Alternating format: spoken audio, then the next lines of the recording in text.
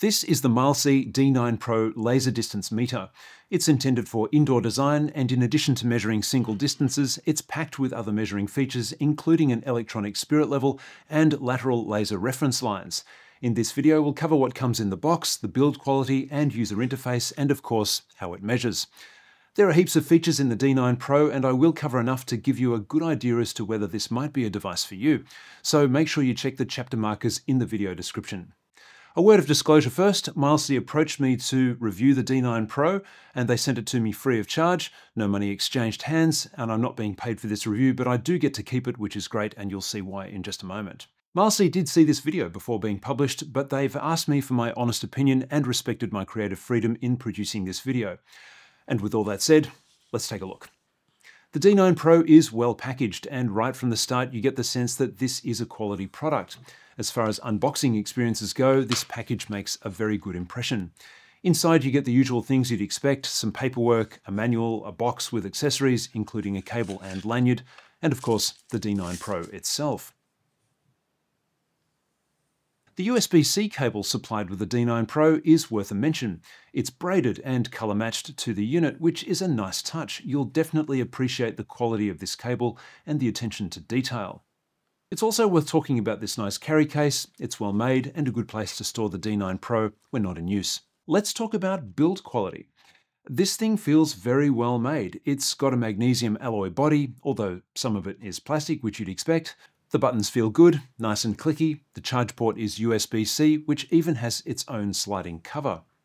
There's also a 1/4-inch tripod mount on the back for some of the more complex measurements, and you'll see that used later in this video. There's a torch built in with 2 brightness levels, and this, I think, is super handy. It also works independently, so you can use the torch without turning the unit on. There's a magnet on the side of the D9 Pro, which also allows you to stick it to metallic surfaces. And there's also an app which you can connect, which opens up a whole range of other features. But the standout feature of the D9 Pro, when you first look at it, apart from the lasers, in my opinion, has to be the screen. It's a 2.4-inch IPS touchscreen with really high resolution. The icons are easy to read and the text is super sharp. The responsiveness to swiping up and down or across is also very smooth for a device like this. It's not quite smartphone smooth, but it's good enough to make you stop and want to appreciate it. Whilst swiping the screen seems to work really well, tapping the icons requires a fairly direct tap to make something happen.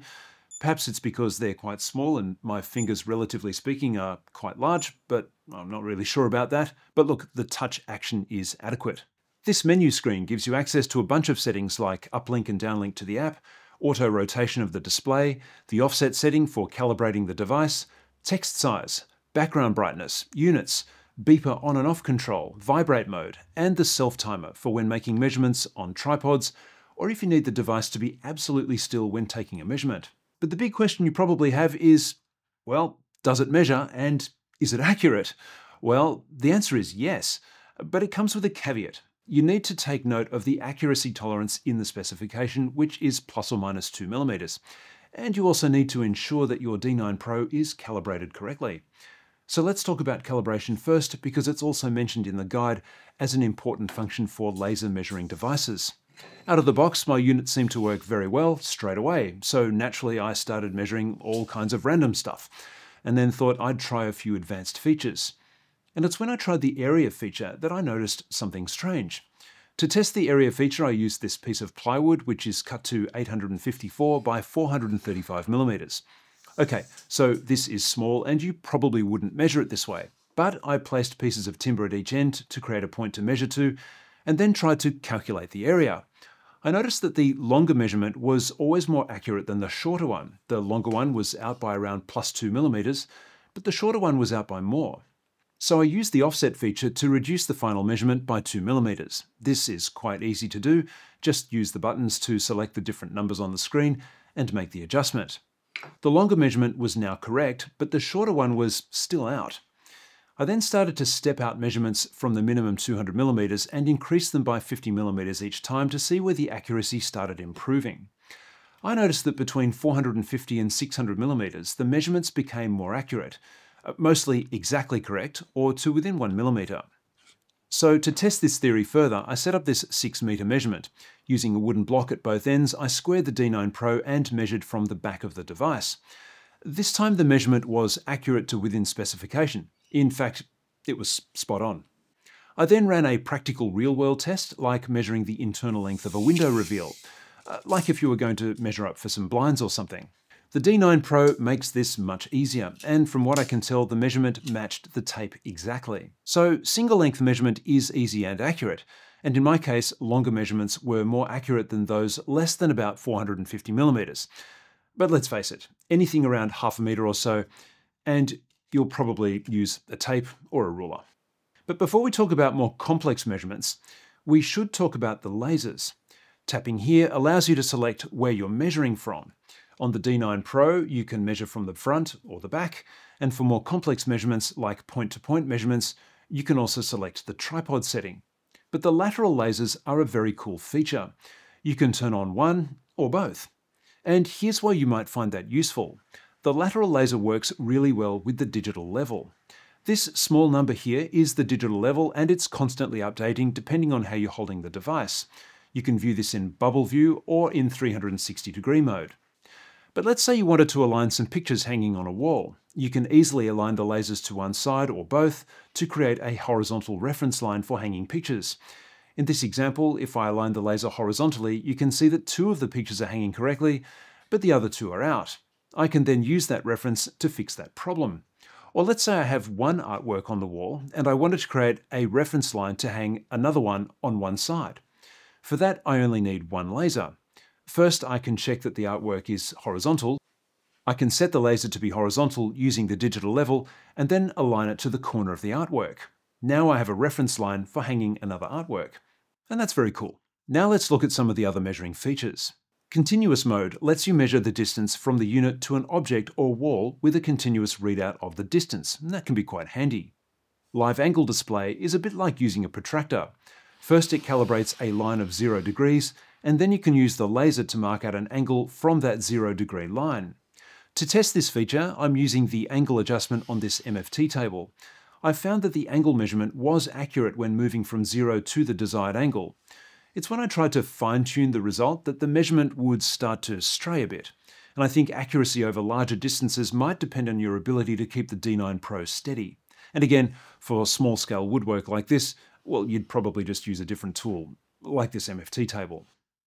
Point-to-point is a great feature for when you can't physically access the thing you want to measure. For example, let's say you wanted to measure the distance across this gable. It's not practical to set up a ladder and perform the measurement quickly. Using the point-to-point feature, I can simply aim the laser at both ends and take the measurement. And to do this accurately, I'd also need to use a tripod and the self-timer to keep the D9 Pro still. Now, this could work well for approximating the area for painting this space. But what if I needed something super accurate? Well, that's where you need to consider how well you can actually aim the laser. And that's not a limitation of the D9 Pro. It's a limitation of how well I can position and aim the measurement. If you look at the laser up close, you can see that it doesn't have a pointy end like a sharp pencil. So just where exactly is this thing measuring from? If I try to measure the width of this off-cut piece of MDF, it's hard to know if I'm aiming right on the edge or a couple of millimeters in from the side. The measurement is likely to be different each time by a few millimeters. Now, the distance measured by the tape is 1,000 millimeters, and I wouldn't rely on this laser to take that kind of measurement. However, if I measure the distance between these 2 saw cuts, the measurement is very close, or exactly correct. And that's because I can aim the laser at a more defined point, the middle of the saw cut. Note that I'm also resting the laser on the workbench and using the self-timer to keep the device completely still during the measurement.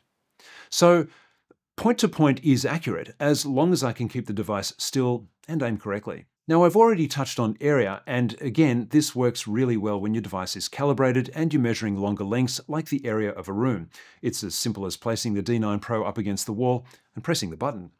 You can extend this feature by selecting volume and taking one more measurement. You can then quickly calibrate the volume of a room. And this could be very helpful if you're calculating spaces for, say, air conditioning, or perhaps the capacity of a storage tank. And the area and volume calculations also work for cylindrical shapes. I don't often find myself in large cylindrical spaces, but I think it could be very useful. Auto horizontal distance is potentially a very useful feature. Let's say you need a horizontal distance between 2 points, but there's something obstructing the line of the laser. I'll demonstrate on my workbench. The horizontal distance from the end of the bench to the block is 2,350 millimeters. Now let's put something in the path of the laser. Clearly, I can't measure to the block anymore. I'll now select Auto Horizontal Distance, which shows up on the unit as indirect length. Now I'll place the D9 Pro back in the same position and raise the laser up above the obstacle and click the button. I need to use a small plastic spacer to hold the D9 Pro in place. You need to be very careful not to move the back end of the device, as this will change the distance measurement. But even with this handheld technique, I can still get a measurement of 2,348, which is within specification. I'd say this is where the laser is actually super accurate, because if I move it a fraction from the original position when angling it up, I'll get a different measurement. The results show the length of the hypotenuse of the triangle, the vertical elevation of the measurement, the angle of inclination, and of course the horizontal distance that I was looking for. Very cool. Auto vertical height is similar to auto horizontal distance in that you can measure something indirectly or if you can't physically get close to it. The trick with this one is that you need to keep the back end of the D9 Pro in the same position when measuring, because you're effectively measuring an angle. If you move the vertex of the angle around, then you'll get an inaccurate measure. In this example, I'll measure the length of this track saw guide rail. I know the length is 1400 millimeters, and it's also written on the guide rail. By using the corner of the bench, I'll align the D9 Pro and point it at the base of the guide rail and take a measurement. Then repeat that step for the top of the guide rail. This measurement was surprisingly accurate. On this one you can see it's exactly 1400 millimeters, which is quite incredible. You can see that I need to keep the laser very steady, and this can be hard to do. I did this a few times and didn't always get exactly 1400, but it was always very close. This second one is 1399, which is so close. You can also do similar measurements to the ones I've just demoed for trapezoidal and triangular shapes and wall areas, and there's a feature called stakeout for marking out points over distance. So it's very versatile. The last feature I'd like to show you is related to the app. The app is easy to find because there's a QR code in the manual which takes you straight to the App Store to download it. Once installed, it's a simple process to pair the D9 Pro to your phone. One of the first things you'll see is a history of all your measurements, which is actually kind of handy if you need to refer back to them. But it's the floor plan icon that I want to talk about. You can import an image to superimpose measurements on, or you can create a hand-drawn plan and then sync your measurements to it in real time. I'll keep this example quite simple, but you'll see how it works. I can use the tools to draw a basic 4-sided room. Now, I won't be too bothered about getting the drawing absolutely correct because the laser will change the proportions depending on the measurements it takes. Then select a segment on your drawing and take a measurement. I'll just use these 2 sound blankets here in my workshop as a substitute for a couple of walls. You can see that as I select the different segments of the drawing and then take measurements, the measure distance is applied to the drawing and the proportions change accordingly. This is very handy. You can then share this drawing as a dimensioned image from your phone to your computer or wherever you need to send it. I think this is a really great implementation of a companion phone app with a device like this. If you need to take measurements and share them with people on the fly, then you'll love this feature. Now, there are so many use cases for the D9 Pro, and I'm sure that I've just scratched the surface, but to cover them all, well, we'd be here for hours. But should you buy the D9 Pro?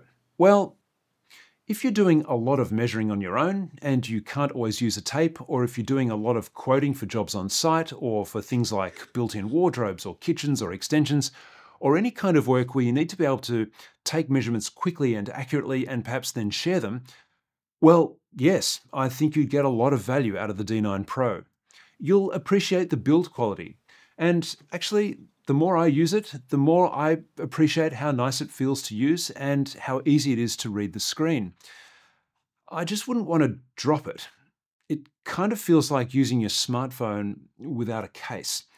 But then Mileseey does market the D9 Pro for indoor design, and they do have versions better suited to outdoor use, and I encourage you to check their website for details. Links in the description.